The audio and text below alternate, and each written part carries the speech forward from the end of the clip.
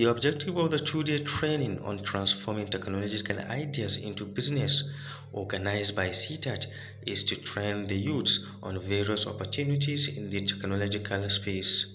Technology is taking every part of our activities, ranging health, education, agriculture, most of our life. The information technology is taking it. So with this idea, we have a lot of youths having the technology idea. They have the solution in their brain, but they lack a space or guidance to help them to bring this idea into reality.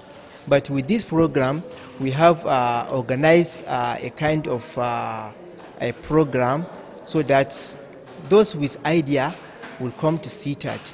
We'll sit down with them and explore more on that idea, give them support, give them ideas, help them to see how to build that idea. The first batch of the training comprised 30 participants. We invited 20 participants, but as of now we have like 15 participants that they are here. But we are starting with less participants so that the program will be continuous program, so that later in the time we'll be inviting different participants with different ideas, and the door is open.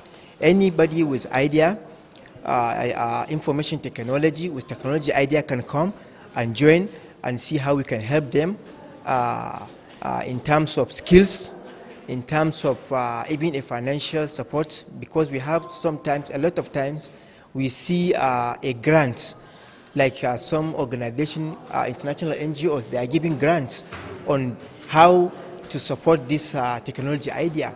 Center for Information Technology and Development, CITAD, remains committed in supporting the youths in information technology for self-reliance. Muhammad Adamu, AIT News, Kano.